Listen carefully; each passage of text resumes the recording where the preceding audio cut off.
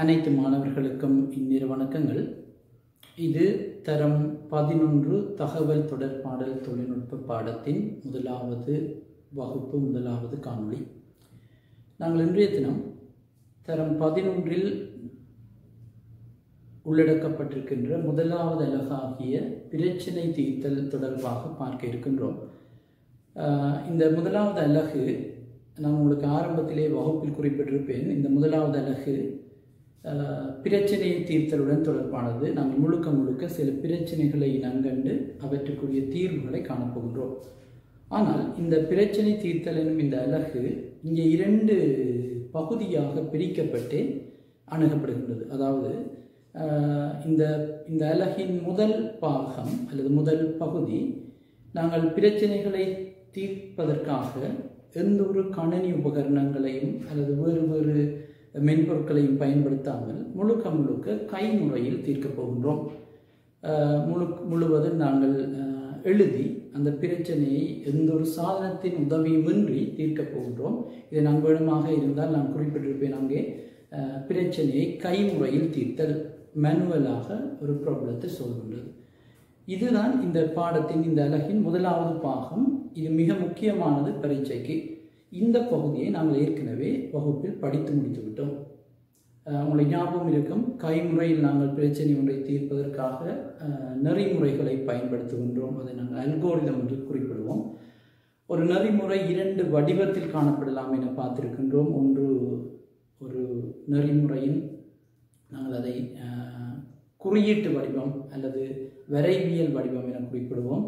அது flow chart, தமிழில் பாய்ச்சற் கோட்டு படங்கள் என குறிப்பிடுவோம். அந்த பாய்ச்சற் கோட்டு படங்கள் தொடர்பாக நாங்கள் தேவையான அளவு பயிற்சிகள் செய்திருக்கின்றோம். அதே போன்று அந்த நெறிமுறையில் இன்னொரு வடிவம், அதாவது அந்த நெறிமுறை வேறொரு வடிவத்திலும் காணப்படலாம். அது முழுக்க எழுத்துக்களுடன் சம்பந்தப்பட்டு காணப்படுகின்ற ஒரு முறை. அதை நாங்கள் போலி குறிமுறைகள், சூடோ கோட் என குறிப்பிடுவோம். அங்கு குறியீடுகளை நாங்கள் பயன்படுத்துவதில்லை, மாறாக எழுத்துக்களை மட்டும், ஆங்கிலமோ தமிழோ எந்த ஒரு மொழியோ நாங்கள் எழுத்துக்களை எழுதி அதை தீர்த்துக்கொள்வோம். இந்த 2மே சேர்ந்தது தான் இந்த மேனுவல் ப்ராப்ளம் சால்விங், கைமுறையில் தீர்த்தல். இங்கே நாங்கள் எந்த ஒரு முறையிலும் கணினியை தொடர்படுத்தியோ அல்லது கணினியின் பங்கு பெற்றலுடனோ பிரச்சனையை தீர்க்கவில்லை. இந்த பகுதி நாங்கள் ஏற்கனவே படித்து முடித்து விட்டோம். நீங்கள் மிக முக்கியமாக ஞாபகம் வைத்திருக்க வேண்டிய விடயம், இதிலிருந்து தான் பல கேள்விகள் அல்லது பல புள்ளிகளுக்கான கேள்விகள் எங்களுடைய இறுதி பரீட்சை வினாத்தாளில் கேட்கப்படும். என்றாலும் கூட ஒரு தகவல் தொடர்பாடல் தொழில்நுட்ப பாடத்தை பயில்கின்ற மாணவன் என்ற முறையில் உங்களுக்கு பரீட்சையை தாண்டி ஒரு பிரச்சனையை கணினியில் எப்படி தீர்ப்பது என்பது தொடர்பான விளக்கமும் கட்டாயமாக தேவைப்பட வேண்டும். ஏனென்றால் நாங்கள் ஒரு பாடத்தை படிப்பது தனியே பரீட்சையை எதிர்நோக்குவதற்கு மாத்திரம் என்று எங்களுடைய எதிர்காலத்தை சிறந்த முறையில் கொண்டு செல்வதற்கும் இது முக்கியம். எனவே இனி நாங்கள் பார்க்க இருப்பது இதுவும் ஒரு பிரச்சனையை தீர்த்தல் தான். ஆனால் இங்கே நாங்கள் பிரச்சனையை கணினியில் தீர்க்கப் போகின்றோம். நான் ஆரம்பத்திலே ஒரு விடயத்தை குறிப்பிட்டு சொல்ல விரும்புகின்றேன். இந்த கணினியில் பிரச்சனையை தீர்த்தல் எங்களுடைய இறுதி பரீட்சை வினாத்தாளில் பொதுவாக அதிக புள்ளிகளுக்கு கேட்கப்படுவதில்லை. 2-3 புள்ளிகளுக்குள் அவர்கள் நிறுத்திக் கொள்கின்றார்கள். கிட்டத்தட்ட 10 அல்லது 12-13 புள்ளிகளுக்கு மேற்பட்ட கேள்விகள் அங்கே மேனுவல், கைமுறையில் பிரச்சனையை தீர்ப்பதிலிருந்து வருகின்றது. எனவே இந்த ஒரு சிறிய ஒரு வரலாற்றை அல்லது சிறிய ஒரு புள்ளிவிவரத்தை நீங்கள் அறிந்து வைத்திருத்தல் நல்லது. ஆனால் இன்று நாங்கள் ஆரம்பிக்க இருக்கின்ற இந்த கணினியில் பிரச்சனையை தீர்த்தல் எனும் இந்த பகுதியை நீங்கள் ஒரு முக்கியம் இல்லாத ஒரு விடயமாக எடுத்து அலட்சியத்துடன் நோக்குவதை தவிர்த்து கொள்ளுங்கள். மிக முக்கியமானது எதிர்காலத்துக்கு. ஏனென்றால் பொதுவாக கணினி துறையில் ஈடுபடுபவர்கள் யாவரும் கணினியில் பிரச்சனைகளை தீர்த்து கொள்ளக்கூடிய ஆற்றல் உடையவர்களாக இருப்பது சிறந்தது.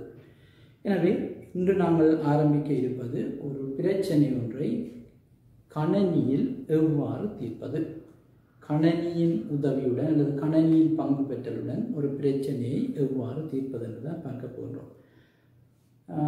இதைத்தான் பொதுவாக ஒரு தகவல் தொடர்பாடல் தொழில்நுட்ப மொழியில் சொல்வதானால் ப்ரோக்ராமிங் அல்லது செய்நிரல்கள் எழுதுவதென குறிப்பிடுவார்கள். கணினியில் பிரச்சனைகளை தீர்ப்பதைத்தான் அவர்கள் அவ்வாறு குறிப்பிடுகின்றார்கள். ப்ரோக்ராமிங் அல்லது செய்திகள் எழுதுதல், ப்ரோக்ராம் எழுதுதல். நான் இந்த விடயங்களை ஆரம்பிப்பதற்கு முதல் ஒரு விடயத்தை மிக தெளிவாக நாங்கள் அனைவரும் விளங்கிக் கொள்ள வேண்டும் என்றால் அந்த விளக்கம் இல்லாமல் நாங்கள் பாடத்தில் பிரவேசிப்பது பொருத்தமில்லை. இது நான் தரம் 10 படித்த ஒரு விடயத்தை நான் மீளவும் ஒருக்கால் ஞாபகப்படுத்த விரும்புகிறேன். உங்களுக்கு ஞாபகம் இருக்குன்னு நாங்கள் தரம் 10 வன்பொருட்கள் படித்திருக்கின்றோம், மென்பொருட்கள் படித்திருக்கின்றோம், அதே போன்று உயிர் பொருள் வேறு விடயங்களும் படித்திருக்கின்றோம். நான் இதிலே ஞாபகப்படுத்த வேண்டிய அந்த விடயம் மென்பொருட்கள். நாங்கள் ஆங்கிலத்திலே சாஃப்ட்வேர் என குறிப்பிடுவோம். மென்பொருட்கள் உங்களுக்கு ஞாபகம் இருக்கும் என்று நினைக்கின்றேன். நான் மென்பொருளுக்காக நான் வழங்கிய அந்த வரைவிலக்கணம் அல்லது நான் மென்பொருளை எவ்வாறு வரையறுத்தேன் என்பது உங்களுக்கு ஞாபகம் இருக்கும். ஒரு மென்பொருள் என்று நாங்கள் குறிப்பிடுவது, நாங்கள் எத்தனையோ மென்பொருட்களை கணினியில் பயன்படுத்துகின்றோம். உங்களுக்கே தெரியும், இப்பொழுது நாங்கள் கணினிகளை பயன்படுத்துகின்றோம், அதே மாதிரி இந்த ஸ்மார்ட் ஃபோன்ஸ் பயன்படுத்துகின்றோம். எல்லாத்திலும் ஒவ்வொரு தொழிற்பாட்டுக்குமாக நாங்கள் பல மென்பொருட்களை பயன்படுத்துகிறோம். அதை ஆப்ஸ் என்று கூறி குறிப்பிடுகின்றோம். மென்பொருட்கள் என்பது ஒரு கணினியில் குறிக்கப்பட்ட ஏதாவது ஒரு செயற்பாட்டை செய்வதற்காக அந்த கணினிக்கு வழங்கப்படுகின்ற அறிவுறுத்தல்களின் தொகுதி தான் மென்பொருள். இது மிக தெளிவாக எல்லாருக்கும் விளங்கியிருக்கும். திருப்பவும் ஒரு அதை ஞாபகப்படுத்துகிறேன். ஏதாவது ஒரு விடயத்தை கணினியில் செய்வதற்காக கணினிக்கு வழங்கப்படுகின்ற அறிவுறுத்தல்களின் தொகுதி தான் மென்பொருள். உதாரணத்துக்கு, நீங்கள் கணினியில் ஏதாவது ஒரு வேலையை செய்வதாக இருந்தால் கணினி அது செய்து தருகின்றது என்று தான் நாங்கள் எடுத்துக்கொள்கின்றோம். உதாரணத்துக்கு, நான் ஒரு கணினியில் நான் ஏதாவது சில விடயங்களை தட்டச்சிட வேண்டும், ஒரு ஆவணம் ஒன்றை தட்டச்சிட வேண்டும் என்றால் அந்த கணினி என்பது ஒரு இயந்திரம். அந்த இயந்திரத்துக்கு தெரியாத எவ்வாறு எழுத்துக்களை தட்டச்சிடுவது அல்லது எவ்வாறு அதை எழுத்தை பெரிய எழுத்தாக்குவது அல்லது தடித்தெழுத்தாக்குவது அது ஒன்றும் அதுக்கு தெரியாது. எனவே மனிதன் தான் அந்த கணினியில் குறிக்கப்பட்ட விடயங்கள் தோற்றம் பெறுவதற்கேற்ற முறையில் மனிதன் அந்த கணினிக்கு அறிவுறுத்தல்களை வழங்குகின்றான். அவ்வாறு வழங்கப்பட்ட அறிவுறுத்தல்கள் தான் மென்பொருட்கள் என்று நான் குறிப்பிடுகிறேன். இன்னொரு உதாரணத்தை நான் குறிப்பிடுவதாக இருந்தால், நீங்கள் அனைவருமே கணினி விளையாட்டுகள் விளையாடுவீர்கள். அந்த கணினி விளையாட்டுகள் விளையாடும் பொழுது நீங்கள் சாவி பலகைகளில் சாவிகளை அழுத்தும் போதெல்லாம் அந்த குறிக்கப்பட்ட அந்த கணினி விளையாட்டு உங்களுக்கு ஏற்ற மாதிரி தொடர்ந்து கொண்டு செல்கின்றது. இது எவ்வாறு சாத்தியம்? நீங்கள் ஊகித்து பார்த்தால் விளங்கும்.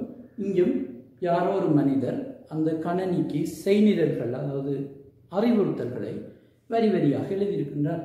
உதாரணத்துக்கு, உங்களை கொண்டு நான் ஏதாவது ஒரு செயற்பாடு செய்வதாக இருந்தால் நான் இப்பொழுது உங்களுக்கு அறிவுறுத்தல்களை தர வேண்டும்.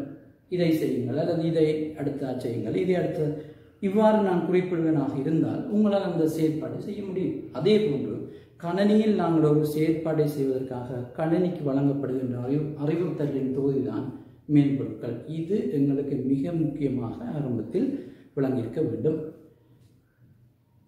ஆனால் இதில் இருக்கிற பிரச்சனை என்னவென்றால், இப்பொழுது நான் குறிப்பிட்டேன் தானே, இந்த வகுப்பில் இருக்கின்ற மாணவர்களாகிய உங்களுக்கு நான் ஏதாவது ஒரு செயற்பாட்டை தந்து இதை செய்யுங்கள் என குறிப்பிட்டுவிட்டு நான் அதற்கு அந்த அறிவுறுத்தல்களை ஒன்றன் பின் ஒன்றாக குறிப்பிடுவனாக இருந்தால் உங்களால் செய்ய முடியும். காரணம் என்னவென்றால், நாங்கள் மனிதர்கள். நான் பேசுகின்ற மொழி உங்களுக்கு புரியும். நான் பேசுகின்ற மொழியை விளங்கிக் கொண்டு நான் வழங்குகின்ற அறிவுறுத்தல்களை பின்பற்றி அல்லது அதை புரிந்து கொண்டு உங்களால் நான் அந்த குறிப்பிட்ட அந்த செயலை உங்களால் பூரணப்படுத்த முடியும். இப்பொழுது கணினிக்கு வருவோம். நாங்கள் அறிவுறுத்தல்களை எழுதுகின்றோம், அறிவுறுத்தல்களை ஒன்றன் பின் ஒன்றாக குறிப்பிடுகின்றோம். இதைத்தான் நான் உங்களுக்கு சொன்னேன் மென்பொருள் என்று. ஆனால் இதிலே உள்ள பிரச்சனை, நாங்கள் எழுதுகின்ற இந்த அறிவுறுத்தல்கள் யாவும் எங்களுடைய மொழி, அதாவது ஒரு மனித மொழியில் தான் அமைந்திருக்கும். ஒரு ஆங்கில மொழி ஒன்றை எடுத்துக்கொள்வோம். ஆங்கில மொழியில் தான் அமைந்திருக்கும். எனவே ஆங்கில மொழி என்பது மனிதர்கள் தங்களுடைய தொடர்பாடலுக்காக பயன்படுத்தி கொள்ளும் ஒரு மொழி. ஒரு மனிதன் இன்னொரு மனிதனுடன் உரையாடுவதற்காக பயன்படுத்துகின்ற ஒரு மொழி தான் ஆங்கில மொழி. ஆனால் பிரச்சனை என்னவென்றால், ஆங்கில மொழியில் போய் ஆங்கில மொழியை பயன்படுத்தி நீங்கள் கணினிக்கு அறிவுறுத்தல்களை வழங்குகின்ற அந்த சந்தர்ப்பத்தில் கணினியால் அந்த ஆங்கில மொழியை புரிந்து கொள்ள முடியாது. ஏனென்றால் ஆங்கில மொழி என்பது நாங்கள் மனிதர்கள் பயன்படுத்துகின்ற மொழி. எனவே இப்படியான ஒரு பிரச்சனை இருப்பதால் நாங்கள் சில சந்தர்ப்பங்களில் யோசிக்கலாம், இது எவ்வாறு சாத்தியமானது, நாங்கள் ஆங்கிலத்தில் குறிப்பிடுகின்ற இந்த அறிவுறுத்தல்களை கணனி விளங்கிக் கொள்வது எவ்வாறு என நீங்கள் அதை சில சந்தர்ப்பங்கள் நீங்கள் அதை இவ்வாறான சந்தேகத்தை நீங்கள் எழுப்பியிருக்கலாம். இதற்குரிய விடை நான் சொல்லுவேன்.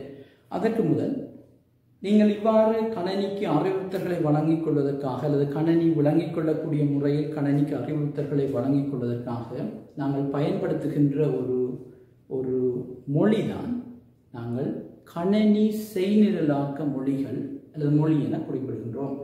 மீளம் சொல்கின்றேன், ஞாபகப்படுத்துகின்றேன், மனிதர்கள் நாங்கள் எங்களுடைய தொடர்பாடலுக்காக உருவாக்கி கொண்டு போய் மனித மொழிகள், தமிழ், ஆங்கிலம், சிங்களம் இவ்வாறாக 16,000க்கும் மேற்பட்ட மொழிகள் இருக்கின்ற குறிப்பிடுகிறார்கள். இவையெல்லாம் எங்களுடைய தேவைகளுக்காக நாங்கள் உருவாக்கி கொண்ட மொழிகள். இதே போன்று ஒரு மனிதனால் வழங்கிக் கொள்ளக்கூடிய அறிவுறுத்தல்களை பின்பற்றி கணனிகள் செயற்பட வேண்டுமாக இருந்தால் மனிதர்கள் கணனிகளுடன் தொடர்பாடலை மேற்கொள்வதற்காக பயன்படுத்துகின்ற மொழிகள் தான் கணனி செய்நிரலாக்க மொழிகள். அதை சில சந்தர்ப்பங்களில் கணனி மொழிகள் எனவும் குறிப்பிடுவார்கள். ஆங்கிலத்தில் கம்ப்யூட்டர் ப்ரோக்ராமிங் லாங்குவேஜஸ் அல்லது கம்ப்யூட்டர் லாங்குவேஜஸ் என குறிப்பிடுவார்கள். எனவே இவ்வாறான கிட்டத்தட்ட 800க்கும் மேற்பட்ட கணனி மொழிகள், கணனி செய்நிரலாக்க மொழிகள் காணப்படுகின்றன என குறிப்பிடப்படுகின்றது. இவ்வாறான ஏதாவது ஒரு கணனி செய்நிரலாக்க மொழியை தெரிவு செய்து அதில் நாங்கள் எழுதுகின்ற இந்த அறிவுறுத்தல்களை கணனி விளங்கிக் கொள்ளும். எனவே அந்த வகையில் எங்களுடைய தரம் 11இல் PASCAL என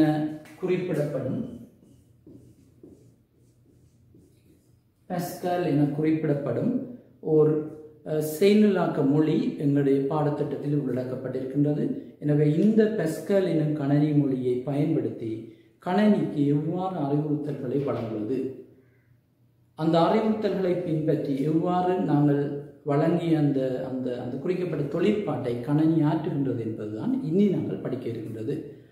எனவே இனி நாங்கள் எடுக்கப் போகின்ற இந்த பிரச்சனைகள் எல்லாம் பொதுவாக புதிய புதிய பிரச்சனைகளா அல்லது ஒரு சிக்கலான பிரச்சனைகள் என்று நீங்கள் எண்ணிக்கொள்ளக்கூடாது. நாங்கள் ஆரம்பத்திலே அந்த முதலாவது பகுதி என்று குறிப்பிட்டேன் தானே, அந்த கணனியை பயன்படுத்தாமல் பிரச்சனைகளை தீர்த்தான்.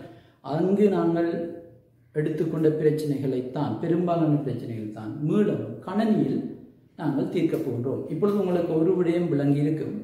நாங்கள் உண்மையாக இந்த பாடத்தில் நாங்கள் நேரடியாக கணனியில் போய் பிரச்சனைகள் எழுதியிருக்கலாம், செய்நிரல்களை எழுதியிருக்கலாம் இந்த PASCAL எனும் மொழியில். அதுதான் உண்மையாக தேவையானதும் கூட. ஆனால் அவ்வாறு எழுதுவோமாக இருந்தால் நிறைய சவால்களை நீங்கள் எதிர்கொள்ள வேண்டி இருக்கும். காரணம், நீங்கள் நேரடியாக உங்களுக்கு அறிமுகம் இல்லாத ஒரு மொழியில் போகிறீர்கள். அந்த மொழி உங்களுக்கு புதிது, கூடவே உங்களுக்கு தரப்படுகின்ற பிரச்சனைகள் புதிது. எனவே ஒரு புதிய மொழியில், அறிமுகம் இல்லாத மொழியில் அறிமுகம் இல்லாத பிரச்சனைகளை தீர்க்க முற்படுவது எப்பொழுதும் சவாலானது, அவ்வளவு சுலபமான காரியமில்லை. ஆனால் நாங்கள் இப்பொழுது பிரச்சனைகளை எடுத்துவிட்டோம், அவற்றை தீர்வு கண்டுவிட்டோம். ஒரு பிரச்சனைக்கு இவ்வாறு தான் நாங்கள் தீர்வு காண்பது என்ற உத்திகளை அறிந்து வைத்திருக்கின்றோம். எனவே இனி எங்களுக்கு இருக்கிற பிரச்சனை, ஒரே ஒரு பிரச்சனை, இந்த மொழியை எவ்வாறு கையாள்வது, அந்த பிரச்சனை மட்டும்தான் எங்களுக்கு இருக்கின்றதை ஒழிய இந்த பிரச்சனையை எவ்வாறு கையாள்வது, இந்த பிரச்சனை இயல்புகள் என்பன எங்களுக்கு புதிதில்லை. காரணம், நாங்கள் ஏற்கனவே கற்றுக்கொண்டு விட்டோம். எனவே அந்த மேனுவல் ப்ராப்ளம் சால்விங்கில் நாங்கள் பெற்றுக்கொண்ட அந்த அறிவை பயன்படுத்தி, அந்த அனுபவத்தை பயன்படுத்தி இனி நாங்கள் கணனியில் சென்று பிரச்சனைகளை தீர்க்கப் போகின்றோம். அந்த ஒரு விடயத்துக்காகத்தான் நாங்கள் ஏற்கனவே இந்த பாஞ்சட் கோட்டு படங்கள், போலி குறிமுறைகள் ஆகியவற்றை பார்த்திருக்கின்றோம். இந்த PASCAL எனும் இந்த கணனி செயலாக்க மொழி தொடர்பான ஒரு சிறிய அறிமுகத்தை முதலில் வழங்கிவிட்டு நேரடியாகவே நாங்கள் கணனி செயலாக்க மொழியாகிய இந்த PASCALில் எவ்வாறு செய்நிரல்களை எழுதுவதென பார்ப்போம். இந்த பெயர் உங்களுக்கு சில சந்தர்ப்பங்களில் பல பேருக்கு இது பரிச்சயமான ஒரு பெயராக இருக்கும். காரணம், இந்த கணனி வரலாற்றில் மிக முக்கியமாக குறிப்பிடப்படுகின்ற ஒரு நபர் தான் இந்த பிளேஸ் பாஸ்கல், ஒரு பிரான்ஸ் நாட்டின் ஒரு கணிதவியலாளர். இவரை நாங்கள் முக்கியமாக குறிப்பிடுவதற்குரிய காரணம், இவர் உருவாக்கிய அந்த கணிப்பான், அதாவது இந்த பாஸ்கலின் எனப்படும் அந்த கணிப்பான் தான் பின்னாளில் கணனிகளின் உருவாக்கத்துக்கு ஒரு வகையில் உதவியாக இருந்தது என குறிப்பிடப்படுகின்றது. எனவே இந்த கணனி வரலாற்றில் இவருக்கு ஒரு குறிப்பிடக்கூடிய ஒரு பங்கு இருக்கின்றது. எனவே இந்த செயலாக்க மொழி கிட்டத்தட்ட 1970களில் உருவாக்கப்பட்ட ஒரு மொழி தான் இந்த செயலாக்க மொழி பாஸ்கல்.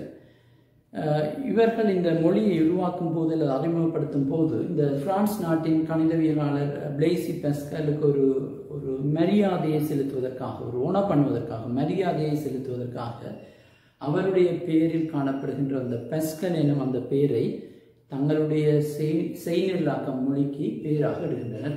எனவே இதை பாஸ்கல் கண்டுபிடித்ததில்லை, அறிமுகப்படுத்தியதில்லை.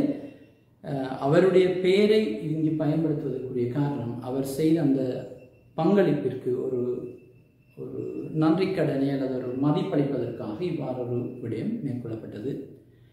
இந்த பாஸ்கல் எனப்படுகின்ற இந்த மொழி உண்மையில் அறிமுகப்படுத்தப்பட்டதின் காரணம் மாணவர்களுக்கு இந்த செய்நிரலாக்க மொழிகள் தொடர்பாக அல்லது செய்நிரலாக்கங்கள் ப்ரோக்ராம்ஸ் எவ்வாறு எழுதுவது என்பது தொடர்பான ஒரு அறிவை வழங்குவதற்காக அல்லது ஒரு அனுபவத்தை வழங்குவதற்காகவே இவ்வாறான ஒரு மொழியை பாஸ்கலை உருவாக்குகின்றார்கள். இது ஆரம்பத்தில் கண்டறியப்பட்ட மொழிகளில் ஒன்று. நீங்கள் சில சந்தர்ப்பங்களில் கேள்விப்பட்டிருப்பீர்கள். C++ எல்லாம் பிரபலமான மொழிகள். இவற்றுக்கு முதன்மையாக இந்த பாஸ்கல் அறிமுகப்படுத்தப்பட்டது. எனவே மாணவர்களுக்கு இவ்வாறான ப்ரோக்ராமிங் கன்செப்ட், எண்ணக்கருக்கள், செயலாக்கங்கள் எவ்வாறு எழுதுவது என்பது தொடர்பான ஒரு அறிவை வழங்குவதற்காக அல்லது அதை கற்பிப்பதற்காகவே இந்த செயலாக்க மொழி அறிமுகப்படுத்தப்பட்டது. இது வரலாறு. எனவே இனி நாங்கள் ஒரு பாஸ்கல் மொழிக்குள் சென்று எவ்வாறு செயல்களை எழுதுவது, அதை எவ்வாறு செயற்படுத்துவது, ஏதாவது வழுக்கல் காணப்பட்டால் அதை எவ்வாறு நிவர்த்தி செய்வது என்பது தொடர்பாக பார்ப்போம். எனவே நாங்கள் பாஸ்கல் செய்நிரலாக்க மொழியில் எவ்வாறு கணனிக்கு செய்நிரல்களை எழுதுவது, எவ்வாறு கணனிக்கு அறிவுறுத்தல்களை வழங்குவது என பார்ப்போம். நாங்கள் அந்த செய்நிரல்களை எழுதுவதை ஆரம்பிப்பதற்கு முதல் நீங்கள் முதலாவதாக உங்களுடைய கணனியில் அந்த குறிக்கப்பட்ட பாஸ்கல் மொழியை நிறுவிக்கொள்ள வேண்டும். பொதுவாக பாஸ்கல் மொழி ஃப்ரீ பாஸ்கல் என்னும் முறையிலும் அதே போன்று டர்போ பாஸ்கல் என இரு வடிவில் கிடைக்கின்றது. நீங்கள் இதில் ஏதாவது ஒன்றை உங்களுடைய கணனியில் பதிவிறக்கம் செய்து நிறுவிக்கொள்ளுதல் வேண்டும். இங்கே நான் ஃப்ரீ பாஸ்கல் எனும் அந்த பாஸ்கல் மொழியைத்தான் நான் பயன்படுத்துகின்றேன். முதலாவதாக நான் அதை இலவசமாக இணையத்திலிருந்து பதிவிறக்கம் செய்து வைத்திருக்கின்றேன். இந்த பதிவிறக்கம் செய்து வைத்திருக்கின்ற இந்த கோப்பை, இந்த EXE கோப்பை நீங்கள் உங்களுடைய கணனியில் நிறுவிக்கொள்ள வேண்டும்.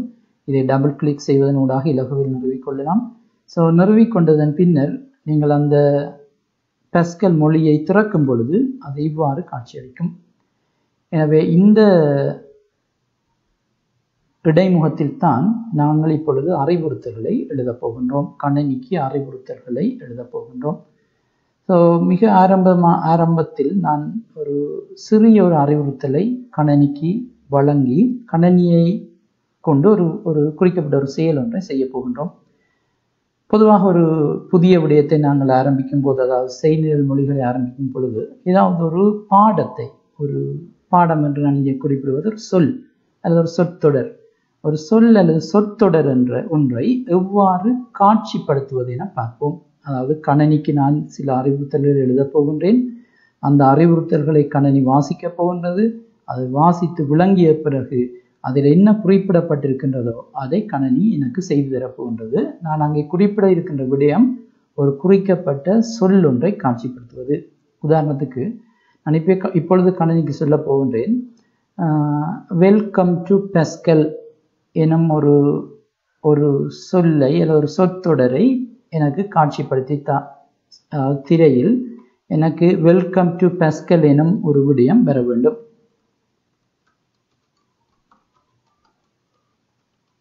பாஸ்கல் ப்ரோக்ராமிங் இவ்வாறு வர வேண்டும் என்று வைத்துக்கொள்வோம். நான் இவ்வாறான நீங்கள் சில சந்தர்ப்பங்களில் நீங்கள் ஒரு மென்பொருட்களை இவ்வாறு பார்வையிடுவீர்கள். ஒரு ATM இயந்திரத்துக்கு போகும்பொழுது அங்கே அந்த திரையில சில விடயங்கள் காட்சி அளிக்கும்.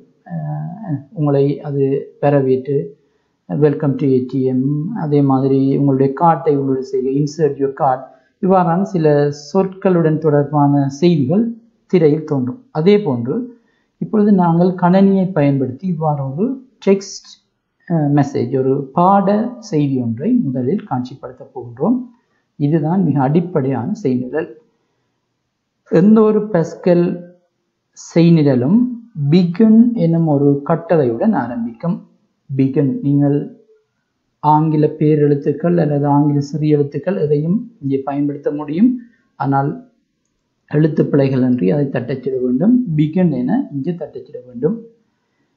இனி நாங்கள் ஒரு சொல் ஒன்றை காட்சிப்படுத்த போகின்றோம். ஒரு சொற்றொடர் ஒன்றை காட்சிப்படுத்த போகின்றோம். உங்களுக்கு ஞாபகம் இருக்கும் என்று நினைக்கின்றேன், நாங்கள் ஏற்கனவே பிரச்சனைகளை கைமுறையில் தீர்த்திருக்கின்றோம்.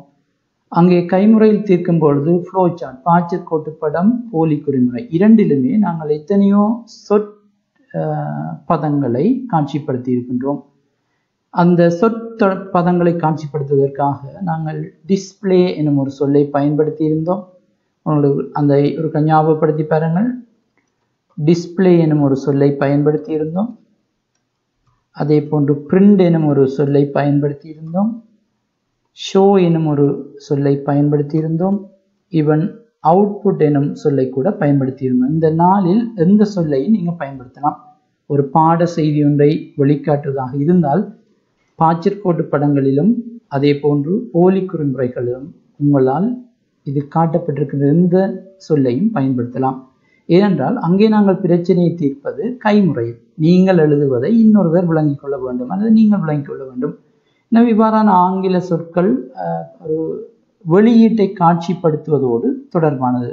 நேரடியான ஆங்கில மொழிபெயர்ப்பு எல்லாமே அதனுடன் அர்த்தப்படுத்தக்கூடியதாக இருக்கின்றது. ஆனால் இப்போ நாங்கள் இங்கே எழுதுகின்றது ஒரு கணனிக்குரிய அறிவுறுத்தல். அங்கு நீங்கள் எழுதியது போன்ற விருப்பமான இந்த 4 சொற்களோ அல்லது இது போன்ற அர்த்தத்தை தரக்கூடிய வேறு சொற்களையோ நீங்கள் பயன்படுத்த முடியாத காரணம், கணனி சில விதிமுறைகளுக்கு உட்பட்டு சில விடயங்களை மட்டும்தான் இங்கே விளங்கிக் கொள்ளும். நீங்கள் எழுதக்கூடிய ஒத்த கருத்தான எந்த ஒரு சொல்லையும் விளங்கிக் கொள்ளக்கூடிய மாதிரியான நிலையில் கணனி இல்லை.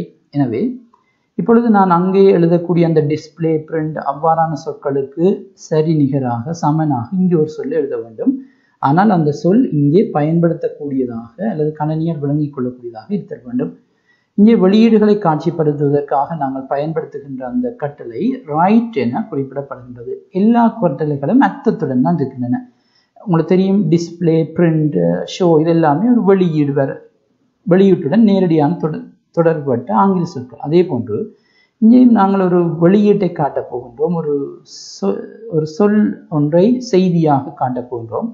எனவே அதை ரைட் என்றும் ஒரு சொல்லுடன் தொடர்படுத்துகின்றோம். அங்கே அர்த்தம் கிட்டத்தட்ட சரியாகத்தான் இருக்கின்றது. ரைட் என டைப் செய்து ஒரு சாதாரண அடைப்புக்குறி ஒன்றை தட்டச்சிட வேண்டும். சாதாரண அடைப்புக்குறி. இனி நீங்கள் இங்கே காட்ட வேண்டிய அந்த குறிக்கப்பட்ட சொல்லை ஒற்றை கோட், சிங்கிள் கோட்டில் இட வேண்டும். 2 மேற்கோள் குறிகள் இடக்கூடாது. சிங்கிள் கோட், அதாவது ஒற்றை குறிக்குள் அதை இட வேண்டும். இனி நீங்கள் குறிக்கப்பட்ட செய்தியை டைப் பண்ண வேண்டும்.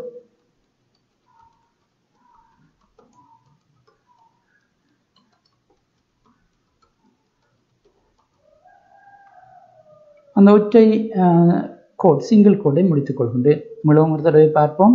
ரைட் என்பது வெளியீட்டை காட்சிப்படுத்துவதற்குடன் தொடர்பான ஒரு சொல், ஒரு கட்டளை. அதற்கு பிறகு நீங்கள் காட்சிப்படுத்த வேண்டிய அந்த சொல்லை சிங்கிள் கோட் 2 இடையில் குறிப்பிட வேண்டும். இறுதியாக அந்த அடைப்புக்குறியை பூரணப்படுத்தி இங்கே பாஸ்கல் செயலாக்க மொழியில் நீங்கள் எழுதுகின்ற ஒவ்வொரு வரியும், அதை நாங்கள் இங்கே கூற்றுக்கள் என குறிப்பிடுவோம், ஸ்டேட்மெண்ட். இந்த கூற்று என்னும் சொல் நான் ஏற்கனவே பாய்ச்சற்கோட்டு படங்கள், போலி குறிமுறைகளிலும் உபயோகித்திருப்பேன். இந்த ஒவ்வொரு கூற்றையும் நீங்கள் செமிகோலன் எனும் அடையாளத்துடன் முடிக்க வேண்டும். இது செமிகோலன், கோலன் அடையாளம் இல்லை, செமிகோலனுடன் முடிக்க வேண்டும். இந்த ஒரு செய்தியை மட்டும்தான் நான் இப்பொழுது காட்சிப்படுத்த போகின்றேன், ஒரே ஒரு சொல். எனவே இப்பொழுது என்னுடைய செய்நிரல் முற்று பெற்றுவிட்டது.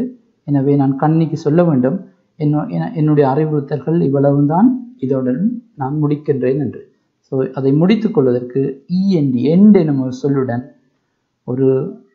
ஒரு ஃபுல் ஸ்டாப் ஒன்று போட வேண்டும்.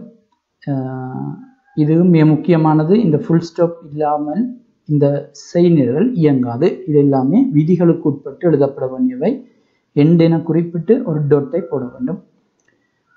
இதுதான் இந்த ஒரு வெல்கம் டு பாஸ்கல் ப்ரோக்ராமிங் எனும் இந்த செய்தியை வெளியீடாக காட்சிப்படுத்துவதற்குரிய ஒரு சிறிய செய்நிரல். இப்பொழுது நாங்கள் இதன் வெளியீட்டை பார்ப்போம். அதற்கு பிறகு இந்த செய்நிரல்களில் ஏதாவது சந்தேகங்கள் இருந்தால் மீண்டும் ஒரு தடவை அதை எடுத்துக்கொள்வோம். இப்பொழுது இதில் இருக்கக்கூடிய ஒரு பிரச்சனை என்னவென்றால், நான் இதை அறிமுகத்தில் உங்களுக்கு பெரிதாக விளக்கவில்லை. காரணம் என்னவென்றால், நாங்கள் ஒரு இந்த செய்நிரல்கள் யாவற்றையும் படித்த பிறகு இது சம்பந்தமாக படிக்க இருக்கின்றோம். இப்பொழுது இங்கே நீங்கள் அவதானிக்கலாம், இதிலே நான் எழுதியிருக்கிற செய்நிரல்களில் காணப்படுகின்ற இந்த 3 வரிகளும் முழுக்க முழுக்க ஆங்கில சொற்கள் வடிவத்தில் தான் காணப்படுகின்றன. பிகன், ரைட், எண்ட் எல்லாமே ஆங்கில சொற்கள். இப்போ அறிமுகத்தில் நான் குறிப்பிட்டேன், ஆங்கில சொற்களை கணினிகள் விளங்கி கொள்ளாத காரணம் ஆங்கில சொற்கள் மனிதர்களுக்கு மட்டுமே புரிந்து கொள்ளக்கூடிய சொற்கள். ஆனால் இங்கே நாங்கள் ஆங்கில சொற்களை எழுதியிருந்தாலும் கூட கணினிகள் அவற்றை நேரடியாக விளங்காவிட்டாலும் கூட இந்த ஆங்கில சொற்களை கணினிகள் விளங்கிக் கொள்ளக்கூடிய மொழி உங்களுக்கு தெரியும். இடுமெண்கள் 1, 0, 1, 0 இந்த இரண்டையும் தான் கணினிகள் விளங்கிக் கொள்ளும். எனவே நீங்கள் எழுதியிருக்கிற இந்த செய்நிரல், ஆங்கில செய்நிரலை கணினி விளங்கிக் கொள்ளக்கூடிய அந்த இடுமெண் வடிவத்துக்கு மாற்ற வேண்டும். அவ்வாறு மாற்றுவதற்காக நாங்கள் மொழி மாற்றிகள், டிரான்ஸ்லேட்டர்ஸ் எனும் ஒரு விடயத்தை பயன்படுத்துவோம், ஒரு மென்பொருளை பயன்படுத்துவோம். அது தொடர்பான விடயங்கள் நாங்கள் பிற ஒரு சந்தர்ப்பத்தில் படிப்போம். இப்பொழுது என்ன நடக்கும் என்றால், நாங்கள் இப்போ எழுதிய இந்த குறிமுறைகள் அனைத்தையும் இயந்திர மொழிக்கு, அதாவது இடுமெண்ணுக்கு மாற்ற வேண்டும். அவ்வாறு மாற்றுவதற்காக நாங்கள் இங்கே கொம்பைல் என்னும் ஒரு விடயத்தை நாங்கள் பயன்படுத்துகின்றோம். இந்த கொம்பைல் தொடர்பான மேலதிக விளக்கம் நாங்கள் பிறகு படித்துக் கொள்வோம். ஆனால் இப்பொழுது ஒரு விடயத்தை மட்டும் விளங்கிக் கொள்ளுங்கள்.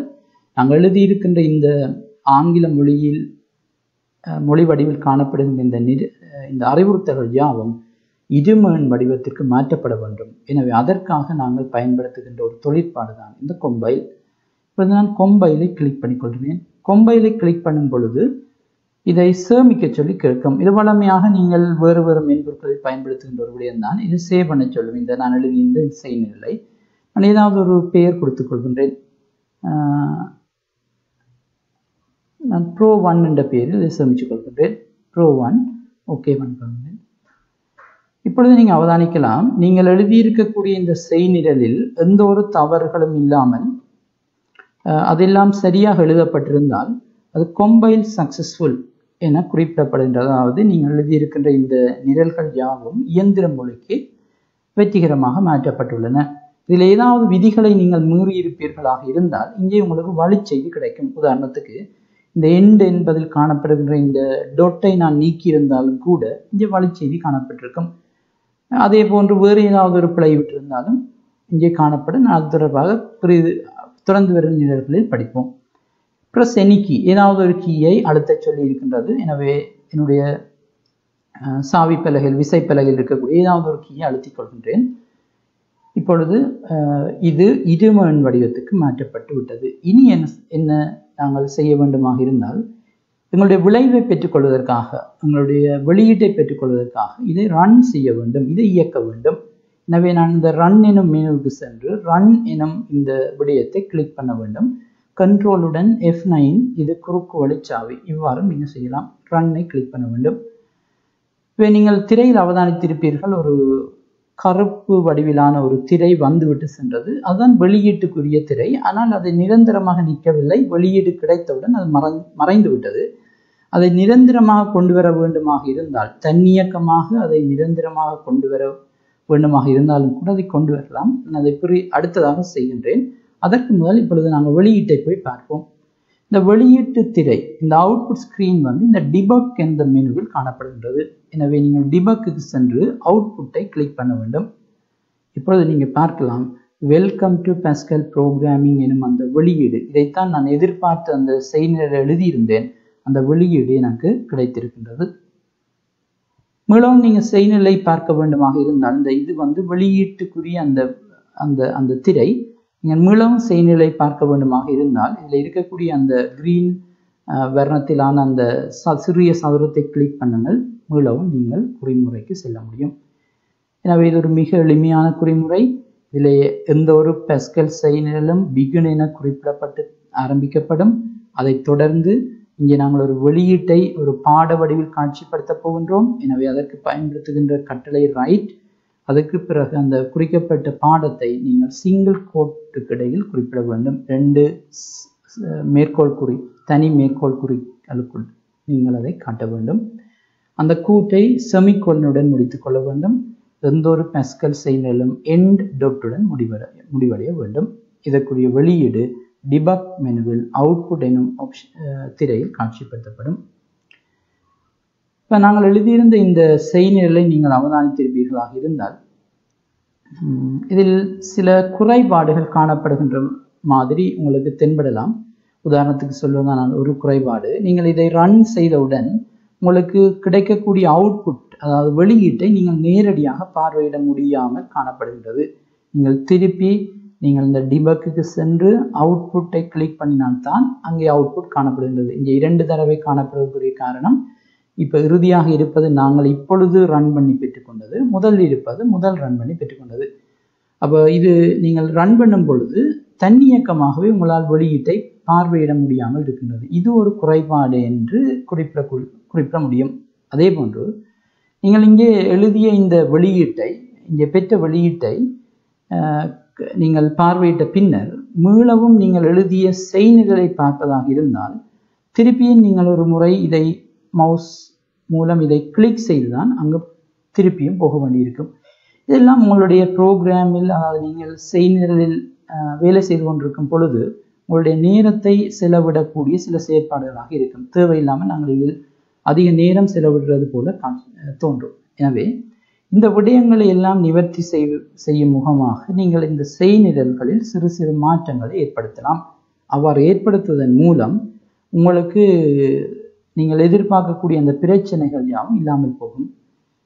அதை எவ்வாறு செய்வது என்பதை நான் குறிப்பிடுகின்றேன். அதற்கு முதல் இன்னொரு விடயத்தை நாங்கள் பார்ப்போம். அதற்கு பிறகு நான் இந்த விடயத்தை குறிப்பிடுகின்றேன். இப்பொழுது வெல்கம் டு பாஸ்கல் ப்ரோக்ராமிங் எங்களுக்கு திரையில் தோன்றியது, ஒரு வரியில் தோன்றியது. இதேபோல் நான் இன்னொரு வரியும் திரையில் தோற்றுவிக்க இருக்கின்றேன். அதாவது 2 வரிகள் எங்களுக்கு வேணும். வெல்கம் டு பாஸ்கல் ப்ரோக்ராமிங் முதலாவது வரியிலும் அதே போன்று இன்னொரு சொல் அது 2வது வரியிலும் எங்களுக்கு காட்சிப்படுத்த வேண்டும். எனவே 2வது சொல் காட்சிப்படுத்த வேண்டுமாக இருந்தால் மீளவும் நாங்கள் ரைட் எனும் ஒரு கட்டளையை அங்கே இட்டுக்கொள்வோம். சிங்கிள் கோட் ஒற்றை மேற்கோள் குறியை போட்டுக்கொள்வோம். அதற்குள் நான் ஏதாவது ஒரு சொல்லை நான் இங்கே டைப் செய்து கொள்கிறேன்.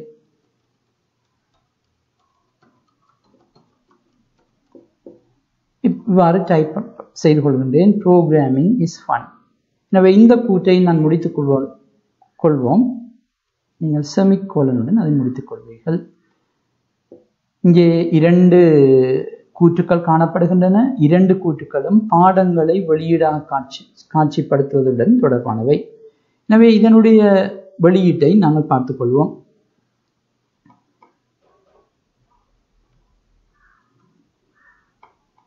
இதை ரன் செய்கின்றேன். இப்பொழுது இதன் வெளியீட்டை நீங்கள் பார்க்கலாம். டிபக் ஸ்கிரீனுக்கு போய் அவுட்புட்டை நீங்கள் எடுத்துக்கொள்ளுங்கள். இப்பொழுது இங்கே 3வது வரியின் மேல் உங்களது பார்வையை செலுத்துங்கள். முதல் 2 நாங்கள் ஏற்கனவே பெற்ற வெளியீடுகள். நீங்கள் இப்பொழுது பார்வையிட வேண்டியது இந்த 3வது வரியை. Welcome to pascal programming is fun.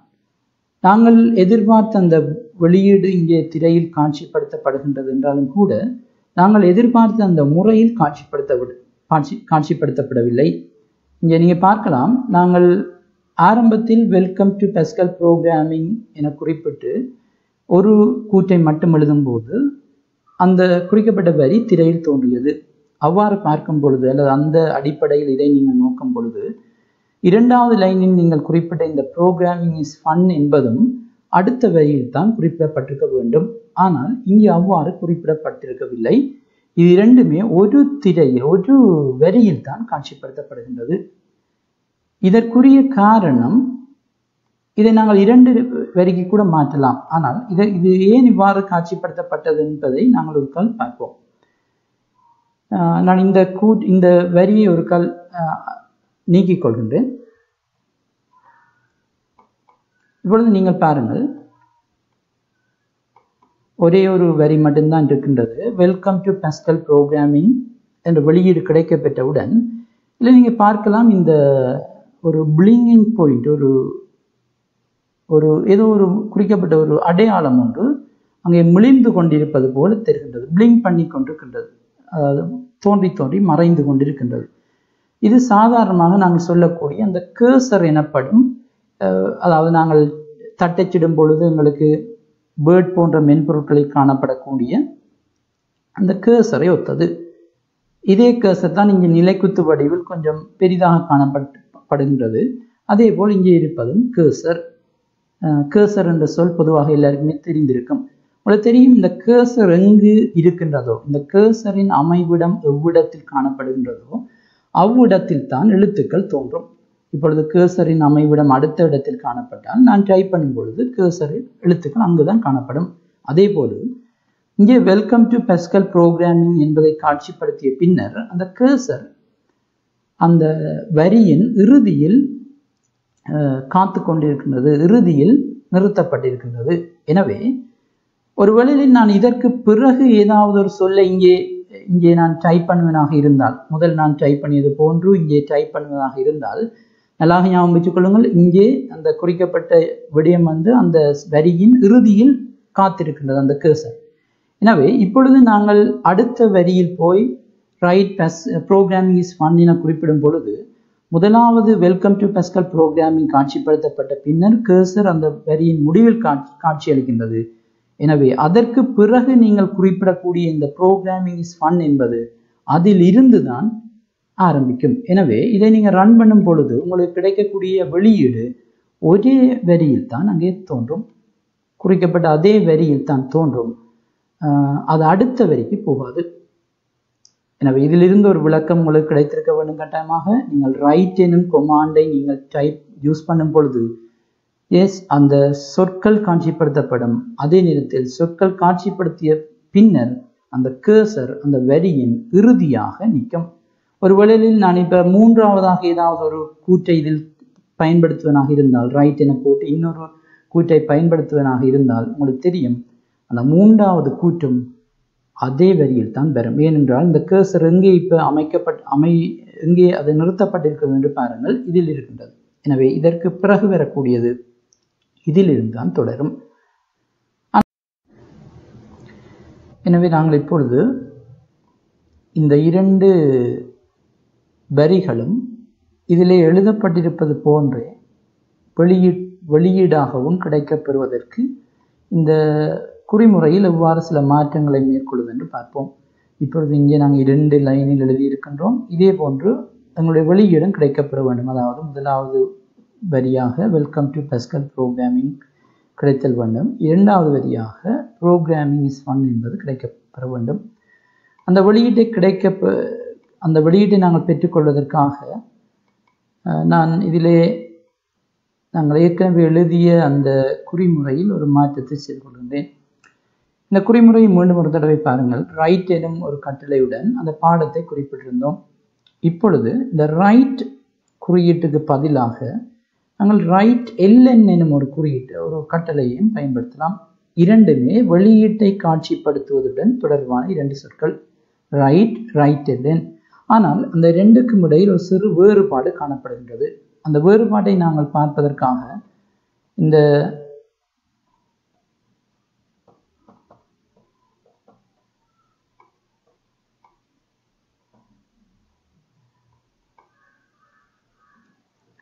இதை நான் இயக்கிக் கொள்கின்றேன்.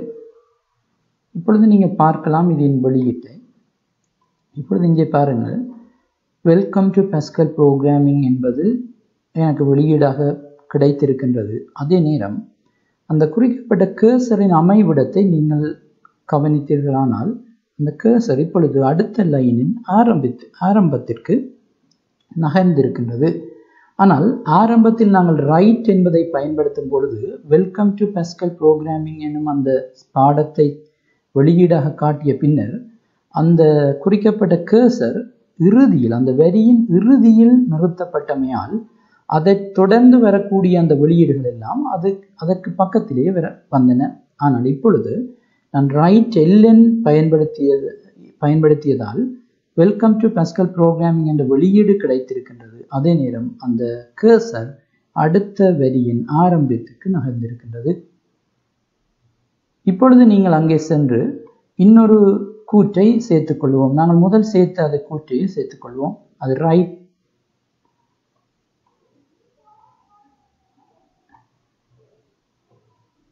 ரைட்டாக இருக்கலாம் அல்லது ரைட் எல்என்னாக இருக்கலாம். நான் இதில் ரைட் என்றே சேர்த்துக் கொள்கின்றேன். இப்பொழுது நீங்கள் இதை இயக்குங்கள். இதனுடைய வெளியீட்டை பாருங்கள். இப்பொழுது நாங்கள் எதிர்பார்த்த அந்த வெளியீடு கிடைத்திருக்கின்றது. வெல்கம் டு பாஸ்கல் ப்ரோக்ராமிங் என்பது முதலாவது வரியிலும், ப்ரோக்ராமிங் இஸ் ஃபன் என்பது இரண்டாவது வரியிலும் நீங்கள் இதிலும் இதை கவனிக்கலாம். இப்பொழுது கர்சர் இந்த இரண்டாவது வரியின் இறுதியில் நிறுத்தப்பட்டிருக்கின்றது. அதற்குரிய காரணம் உங்களால் இலகுவாக ஊகிக்க முடியும். நாங்கள் இங்கே பயன்படுத்தி இருப்பது ரைட். எனவே ரைட்டை பயன்படுத்தியதுடன் அந்த குறிக்கப்பட்ட பாடத்தை ரைட்டுக்கு பக்கத்தில் நீங்கள் வழங்கியிருக்கின்ற அந்த பாடத்தை காட்சிப்படுத்திய பின்னர் அதன் இறுதியில் அந்த கர்சர் நிற்கும். எனவே இதற்கு பிறகு ஏதாவது ஒரு கூற்றை நீங்கள் மூன்றாவதாக சேர்த்திருந்தால் அது அந்த இரண்டாவது கூற்றுடன் தொடர்ச்சியாகவே வந்திருக்கும். எனவே இந்த சாராம்சம் ரைட் எல்என் இந்த இரண்டு கட்டளைகளையும் நாங்கள் தொடர்ச்சியாக பயன்படுத்த இருக்கின்றோம். எனவே இதில் உங்களுக்கு ஏதாவது விளக்கங்கள் இப்பொழுது பெறுவதற்கு கடினமாக இருந்தாலும் கூட இதை நாங்கள் தொடர்ச்சியாக பயன்படுத்தும் பொழுது மிக இலகுவாக அவற்றின் வேறுபாடுகளை அறிந்து கொள்ளலாம். என்றாலும் கூட நான் எடுத்துக்கொண்ட இந்த உதாரணத்தில் நீங்கள் இதை விளங்கிக் கொள்வது கடினமான காரியமில்லை. ரைட் எல்என் ரைட் இது ரெண்டுமே ஒரே நோக்கத்துக்காக பயன்படுத்தப்படுகின்றன. ஒரு பாஸ்கல் செயலில் வெளியீடுகளை காட்சிப்படுத்துவதற்காகவே இந்த ரெண்டும் இருக்கின்றன. ஆனால் இவற்றிற்கு இடையிலான அந்த ஒரே ஒரு வேறுபாடு ரைட் என்பது குறிக்கப்பட்ட பாடத்தை காட்சிப்படுத்திய பின்னர் அந்த கர்சரை அந்த வரியின் இறுதிக்கு நகர்த்திவிடும். ரைட் எல்என் என்பது குறிக்கப்பட்ட அந்த பாடத்தை காட்சிப்படுத்திய பின்னர் அந்த கர்சரை அடுத்த வரியின் ஆரம்பத்துக்கு நகர்த்திவிடும். எனவே ஒன்றன் பின் ஒன்றாக உங்களுக்கு வெளியீடுகள் கிடைக்க வேண்டுமாக இருந்தால் நீங்கள் ரைட்டை பயன்படுத்த முடியாது, ரைட் எல்என்னை தான் பயன்படுத்த முடியும். அதை நீங்கள் இந்த உதாரணத்தை கவனிப்பீர்களாக இருந்தால் உங்களை இலகுவில் பெற்றுக்கொள்ளலாம். ரைட் சாம்பிள் டெக்ஸ்ட் என்று நான் குறிப்பிடும் பொழுது சாம்பிள் டெக்ஸ்ட் எனும் அந்த வெளியீடு கிடைக்கப்பெற்ற பின்னர் கர்சர் அந்த வரியின் இறுதியில் இருக்கின்றது. அதே போன்று நான் இன்னொரு சந்தர்ப்பத்தில் ரைட் எல்என் என குறிப்பிட்டு சாம்பிள் டெக்ஸ்ட் எனும் பாடத்தை, சாம்பிள் டெக்ஸ்ட் என்பது சாதாரண ஒரு பாடத்தை நான் குறிப்பிட்டிருக்கிறேன். இங்கே நீங்கள் பார்க்கலாம் வெளியீடு முதலாவது வெளியீடு கிடைக்கப்பெற்ற பின்னர் அந்த கர்சர் அடுத்த வரியின் ஆரம்பத்துக்கு சென்றிருக்கின்றது. காரணம் இங்கே நாங்கள் பயன்படுத்தியிருக்கிற ரைட் எல்என். எனவே இந்த ரைட் எல்என் இந்த இரண்டுக்கும் இடையிலான வேறுபாடுகளை நீங்கள் தெளிவாக விளங்கிக் கொள்ள வேண்டும். இந்த ரெண்டு வேறுபாடுகளை நாங்கள் தெளிவாக விளங்கிக் கொள்ளும் பட்சத்தில் நாங்கள் செய்நிரல்களில் எந்த ஒரு பிரச்சனையும் இல்லாமல் இவற்றை பயன்படுத்த முடியும். எனவே இன்றைய வகுப்பில் இன்றைய காணொளியில் நாங்கள் ஒரு சிறிய அறிமுகத்தை மட்டும்தான் பார்த்திருக்கின்றோம் இந்த பாஸ்கல் செய்நிரலாக்க மொழிக்கு. இனி தொடர்ந்து வருகின்ற காணொளிகளில் அல்லது வகுப்புகளில் இவற்றின் தொடர்ச்சியாக நாங்கள் அடுத்து வரும் செய்நிரல்களில் இந்த செய்நிரலை எவ்வாறு மேம்படுத்துவது என்பதை முதலில் பார்த்து தொடர்ச்சியாக மற்ற செய்நிரல்களையும் நாங்கள் எழுதிக்கொள்வோம். எனவே இவற்றை நீங்கள் வீட்டிலே இந்த காணொளியை மீண்டும் ஒரு தடவை பார்வையிடுவதுடன் உங்களுக்கு வசதி உள்ளவர்கள் கணனியை பயன்படுத்தக்கூடிய வசதி உள்ளவர்கள் இந்த செய்நிலை வேணுமாக இருந்தால் நீங்கள் தட்டச்சிட்டு செய்து பார்த்து கொள்ளக்கூடியதாகவும் இருக்கும். எனவே அடுத்த செய்நிலையில் அல்லது அடுத்த காணொளிகளில் சந்திப்போம். நன்றி.